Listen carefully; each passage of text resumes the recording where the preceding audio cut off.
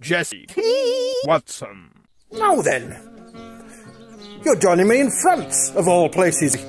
What am I doing here? Well, I'm in my German farmer friend's workshop, and I'm building a support vehicle for my doppelganger to drive when I make my grand megalithic tour. I'm planning to fly around the north of Europe, coming from France, travelling through France, visiting megalithic sites. I'll be flying, obviously, dropping in, making a few films, flying out. My old doppelganger will be following me in the van. I'll go up through France, through Germany, fly across the Baltic, then fly through Sweden and Norway, visiting their megalithic wonders of the world, and then around, well, if I get that far, hopefully I will, which will be pretty amazing. There might be no nights there. It might be daytime all the time. Right up there, and then yes, down into Finland to see my YouTube buddy, the man. And with a bit of luck, he'll be joining me to make a few videos around megalithic sites in Finland. So, a grand megalithic tour of Northern Europe. Maybe, eventually, I'll be able to go further afield. I want to go back to Britain and do some more around there and whatnot. But right now, it's the first time I've been out of England for 4 years since the apocalypse, and I have a desperate urge to enjoy a little liberty and go on take a grand flight. So, what am I doing here with my support vehicle? An old Citroen Dispatch. My doppelganger's all right with it. He's a steady driver. Just been modifying this roof rack, this beast. Look at that. I've welded on hooks to my roof rack, so I can lash down, or my doppelganger rather, he can lash down megaliths if any need to be taken home for repairs. We can stick them on the roof and lash them down with the old trucker's hitch. Now, with hooks, it'll be fast and efficient. You know me, I'm right into efficiency. At the present minute, I've got my roof rack sorted. I'm just building myself this little, excuse me, solar panel rig here. They are all self-contained on this little roof rack I found. They're all set on that swivelling bar. And I'm just working out how to fix them at 45 degrees. I'm going to build a little armature in here coming up, so when that lifts up, the armature will lock into the side probably, and lock them up at 45 degrees. And then that whole self-contained rack, so to speak, that will be mounted on the front of the big roof rack up here. Got myself, it's all made out of bits and bobs, got myself this old exercise bike pedal system, actually, of all things, but I've cut the pedal off here. That was a pedal, and there was a pedal on the other side here. I've cut the pedals off, welded on this bar, and this, the clever thing about it, is because it's an exercise bike, it's got this tensioner to increase the friction when you're pedaling, but I'm using it as a locking system. So this will be welded on underneath the roof rack, and then this armature swivels, and because it's got this locking system on it, I can lock it so it doesn't spin around when I'm driving, obviously.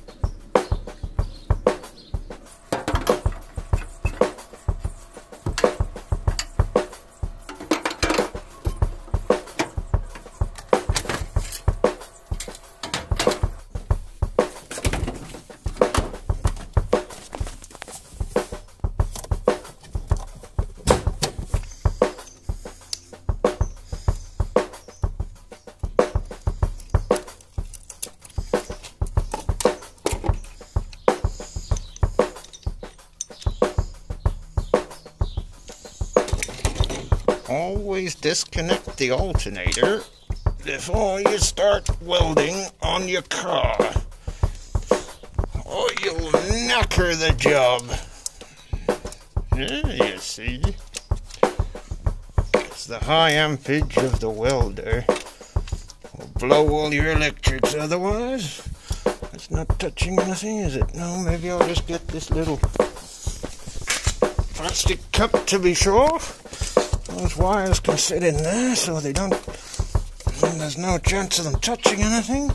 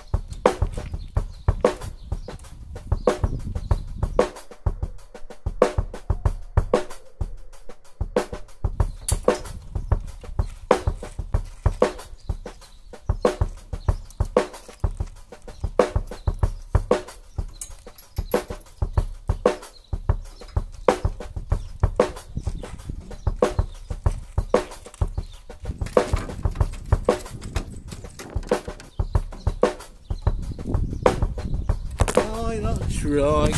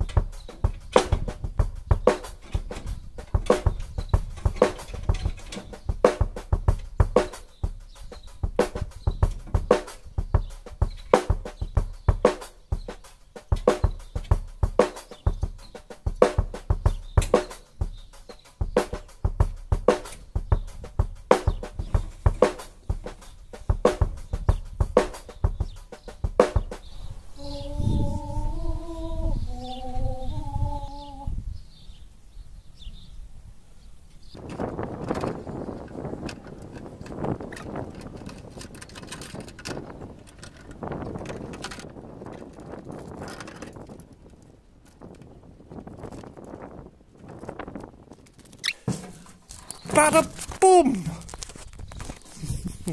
There we go. Solar panel rig all sorted. She's pretty quick to set up. Very efficient. We'll waste no time there. The doppelganger will have everything charged. Anyway, as I was saying, moving on. Instead of having to park across the road so that my solar panels are pointing south, which can cause problems, I can park my van and then swivel my solar panels to point directly at the sun so that my doppelganger can keep the cameras charged for when I land and we commence filming. There we go. On the back, I'll be, I have actually got a pedal and pop moped that I would really rather like. It's pretty crazy, but I'd really like to build a little crane arm with this block and tackle to lift my pedal and pop moped and keep that on the back of the van. But I think that's going a little bit too far. So I'm just going to stick with a support bicycle for my doppelganger to ride. Got a little old bicycle roof rack from junk shops and whatnot here in France. Got that little roof rack that'll get modified and welded on the top so the bike can be quickly taken on and off. And then I've got this old chest there that'll get bolted on the top for a bit of extra storage. Splendid. In the back, have a little look. T'as peut-être essayé d'en tuer quelque part, mais pas avec moi, garçon. Autant la vendre tout de suite comme ça. À 2000 € de moins. Je serais fait, hein, mais attendre 3 ou 4 jours, tu m'as dit que t'es un tas de clients. Ça va peut-être personne. On a juste qu'à la garder ta voiture. Cozy little space. I've gone for the old school feel to provide a little bit of coziness on the road. Got these lovely tapestries. This one will remind me of home. Old shepherd and his yows and his sheepdog. Remind me of my home in North Yorkshire. This one of ship in port remind me of my old man. He's a bit of a sailor. But the tapestries also kill two birds with one stone, because when you're asleep in a little van, the perspiration coming off your body, the moisture, rises up, hits the cold metal roof of the van, and then you wake up to it raining and you end up getting all damp. So these tapestries will just stop that condensation a little bit. They'll and any water as well, they'll just trap it and it can dry out through the day without interfering with everything. Here I've got my little kitchen, just everything very simple, quickly made, but it works. Everything's secured so it doesn't rattle around and drive you absolutely crazy when you're on the road. A little kettle here as well. I need to replace that with a leather strap, I think, a little bit more classy. Just a very simple little bucket cut off, and that just stops that all sliding around. My water tank. One of the things, I've done quite a bit of touring, and one of the things you want in a van when you're actually driving around a bit and you're not just sat in campsites all the time, you want to be able to stop and go quickly. You don't want to be messing around organising everything all the time before you drive. So I've tried to make everything so it can be quickly secured and that it's not not in a permanent state of continually reorganising everything. So got a little set of drawers down there for my kitchen stuff. Got a my clothes box, got a little cool box here. Haven't worked out how to where this light will be secured at present. Look at that little Bobby Dazzler.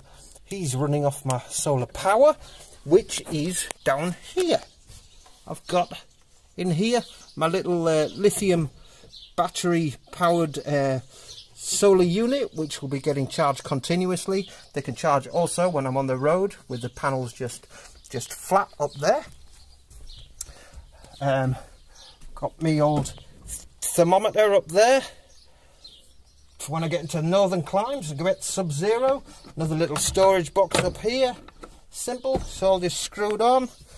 Then down here I've got my I've got this beautiful little stove. I'm going to be plumbing in a flue over the next couple of days for that, which is very special for in a van. Look, you see, I can have an open fire. Well, I can stop and have an open fire with the doppelganger before I take off on the next leg of the tour. Yes, and then we've got just with a storage space all locked down. Got my great axe there, ready to if any trees fall across my path, got my longbow. Obviously, an Englishman needs to travel with his longbow. And my little bushcraft axe there, so that, obviously, I won't be needing this stove in the summer months, but when I want to travel around megalithic sites in Britain as well, I want to start doing that. I've got I can nip outside with my little bushcraft axe, get a bit of dead wood and light myself a fire and keep nice and cosy. Yeah, so there we go. That's the inside of the van. I'm rather pleased with it. It's very cosy. I've slept in it a couple of times already, and it's lovely. It's lovely. Right homely it is. A very compact little living space, you see. Personally, I prefer a little van, because you can be sneaky in a little van. You can park that up anywhere, and nobody realises you're even camping, or nobody bothers you. Whereas if you're in a big blooming mobile home or whatever, a proper camper van, people get fidgety and they say, oh, you can't park here. Whereas this little fella, you can park it anywhere. Down in a little valley near a river, on that little lay-by, that beautiful little spot. You can sneak this fellow in there and have the liberty to do that. Yes. So, well, obviously my doppelganger enjoying that. You might ask where my bed is. I don't sleep in a bed. I sleep in a chair with one eye open and my battle axe across my lap. There we go. I just thought I'd update you, let you know I'm still alive, and that a plan is afoot. The grand megalithic tour is going to commence in the following weeks. Obviously, it might be a while before I've got the videos edited and get them ready for release, but let me tell you, I've got something rather special in mind, something a little bit dreamy. It'll be continuing the theme of my channel trailer. And yeah, something also studying the megaliths, gonna fit that in there, but a little bit of a dreamy flight around around the ancient world too. Something a little bit of living legend. I'm excited about it. Aye, all right, fellas and lasses, stay well. Thank you for watching. Take it easy, and you'll be getting an update shortly. Toodle bit. Bye. God bless 'em.